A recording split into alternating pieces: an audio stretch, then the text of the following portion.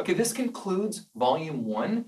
Thank you for joining me. And if you get a chance to put in the time that I suggested and you're able to do this as often as I said, and you really are growing the voice, you're gonna say, okay, well, when is it time then to move on to stage two? Here's when it's time to move on to stage two. When you're able to stand up straight, when you're able to have your chest rib cage expansion expanded with half or three-quarter full air, when you're able to use your diaphragm on all of your phrases without having to constantly remind yourself and think about it, and relax the neck, the chest, and the jaw.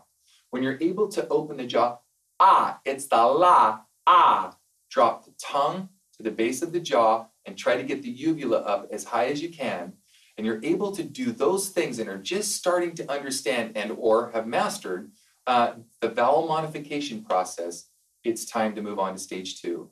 Often people will take a webcam, an hour or so, to have me look them over and watch and make sure that they're doing it correctly so that they can move on.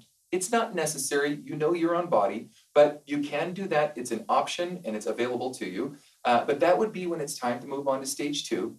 And I look forward to seeing you in stage two.